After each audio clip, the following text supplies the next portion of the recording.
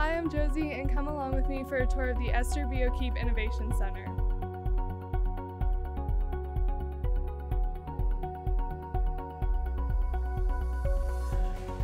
We knew that we wanted to have a building on this spot, and we needed 8 classrooms in this building to continue to grow because we have so many students. We knew that 4 needed to be for elementary, 4 needed to be for high school. We're trying to support all of the programs of distinction in high school, because when you think about it, that's what it's innovative about the King's Academy, is that our students get to try different types of careers before they even get to college. And elementary STEM has been growing, so this will give them a much bigger space for kids to be able to learn about science and technology, engineering, math. So if you notice, this room is the art classroom. And one of the reasons we wanted this to be art is because there's natural light coming through the windows. So when you're trying to pick colors, it's good that you have natural light to make sure you have a true color. We have a big closet space in here to store art supplies and that sort of thing. So this should take elementary visual arts to the next level. Effectively, some of our students test into a gifted program in the elementary, and they have been in a classroom down the hall, just a standard classroom. But this classroom has been specially designed for their program.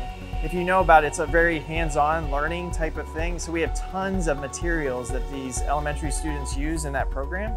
So we have an extra big closet, an extra high, that will have a lot of shelving in here, so the teacher can keep all of the mess inside the cabinets. There also will be a wall of computers here.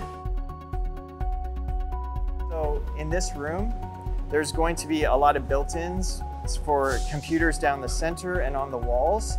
There also will be a station at the front for the teacher, and they can monitor any of the computers and the activities that are going on from their station as well. The interesting thing about this room and the transition between this room and STEM is there's a self-darkening kind of glass that's going to go in this big open space here.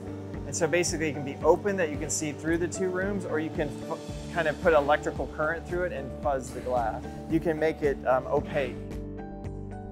The O'Keefe Foundation is the reason that we can have this great building.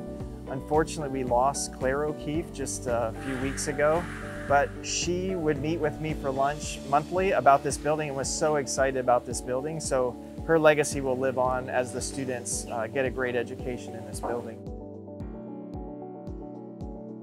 If you've noticed on all the construction projects we've done, once we top the building out, it's at its highest point.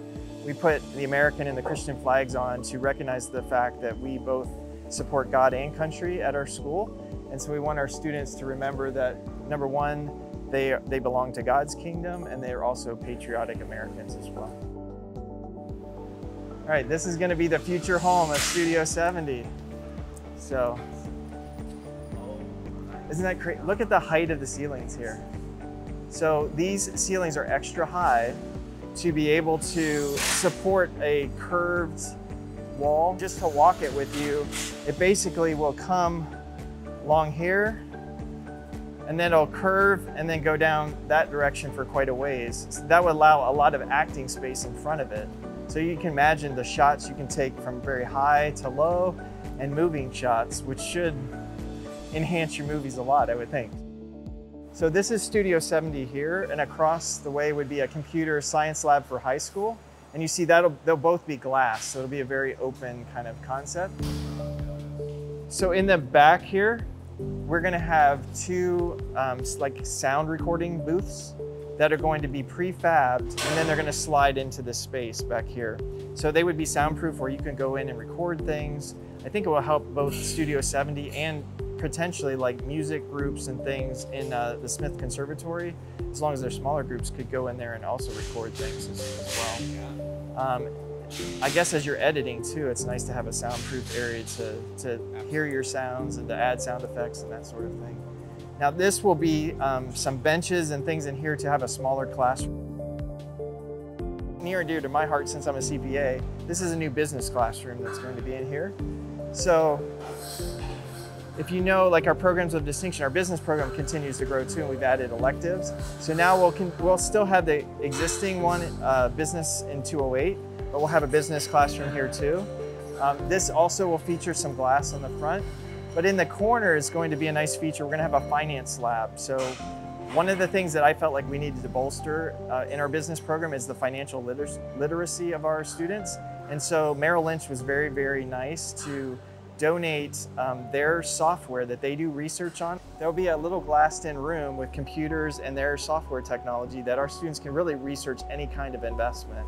They invest fake money, but at some point they're going to invest the profits of the coffee corner. It's things that I wish I would have learned as an 18-year-old. And I bet these kids' finances will be better for life because of what they learn in that finance lab.